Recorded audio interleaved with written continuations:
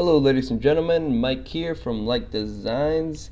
I'm using this program right here to record the actual desktop stuff. It's called Camstudio, and it's the best I can find right now due to Fraps not working for some reason. Like, it won't monitor the Arrow desktop. The little frames counter doesn't appear up here or anything. That was kind of weird what I just said. Yeah, and I also downloaded this other program called Take Screen Light, and I do not recommend it at all. Well, actually, sorry, I do recommend it for speed art or something like that, because all it does whenever you actually record, the quality is decent, but it's like sped up at like 100 times 1,000 seconds per second. I don't know. Yeah, so I just want to come in real quick, tell you guys something. I'm working on a little Cinema 4D project. I call it the solar system. I have all the planets made. It's not all the it's only the terrestrial planets, the interterrestrial planets, including the sun, which is all the way back there. Let's see, let's render this real quick. You'll see what it looks like. There you go.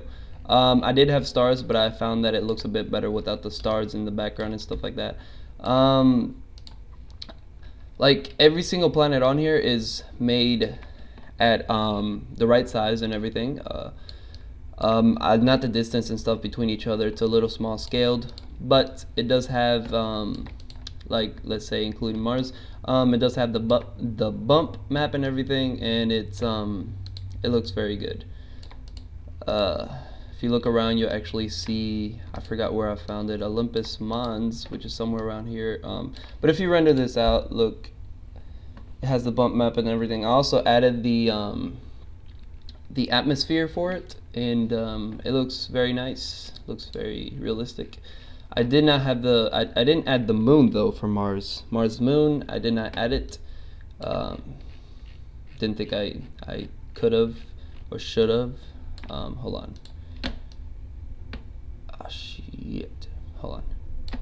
Screwing up a little bit with the camera here. Let's enable this right here. Okay.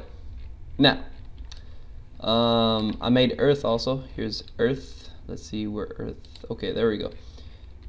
Earth also, it has its moon. Obviously, the moon is right here, and as you can see, it also has the bump map. So if we render this out, you can see it a little bit right here. Earth right here has the clouds, and it also has bump map. I added bump map just about every single terrestrial planet other than Venus, because let's go to Venus real quick. If you could see, hold on, let's find Venus. Venus, where are you, Venus? Okay, there you are. No, wait, yeah, there you go. Okay, let's go to Venus. Yeah, let's select you.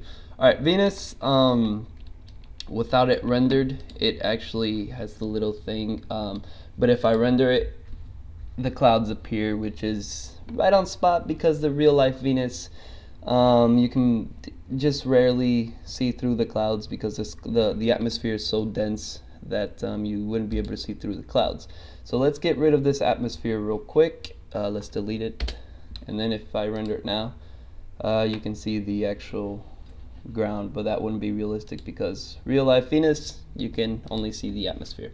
Okay, now Mercury was a bit of a small little challenge. Let's go to Mercury. Come on, zoom in faster. Okay, it's not zoo. Hold on. Okay. Mercury is a small little planet, smallest in our solar system, period. It's about the size of our moon, and it's not at right color. I don't think so. I think it's a bit like more, I don't know. But it was hard finding a little material for this, for Mercury. If we render this out, that's what it looks like. Hold on. Like that, it kind of looks like the moon, but it's not really. It's really small, just like the moon. Also made the sun, which is right here.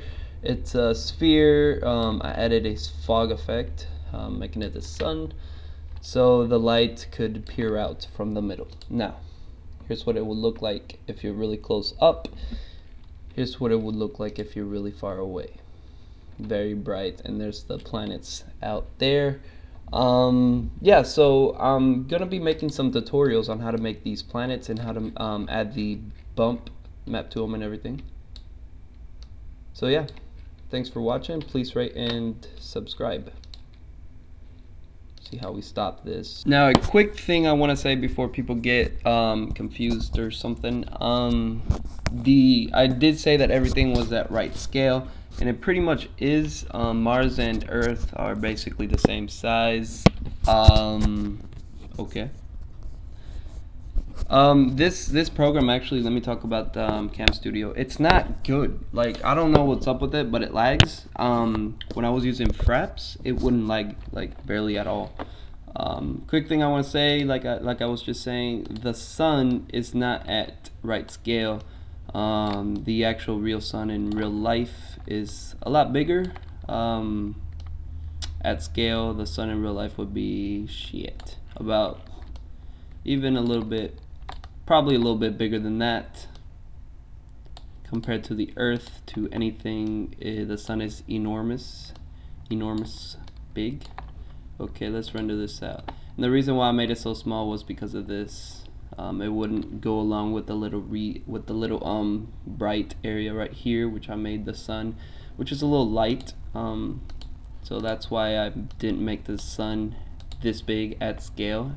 And if I did make it this big at scale, I would have to make the planets farther out there, and I wouldn't have had the patience to do that because I would just get lost in this program just trying to do that. So that was it. That's all I wanted to say, and thanks for watching, like I said.